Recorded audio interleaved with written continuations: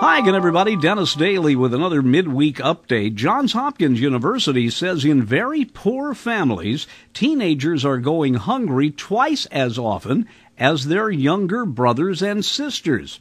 Parents will sometimes forego a meal, skipping it to feed their children.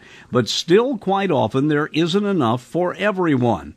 And that's where teenagers, the older ones who are still living at home, particularly teenage boys, will go without food. A new study by Johns Hopkins was the first to demonstrate how children's food deprivation can differ by age and gender, and even within the same house.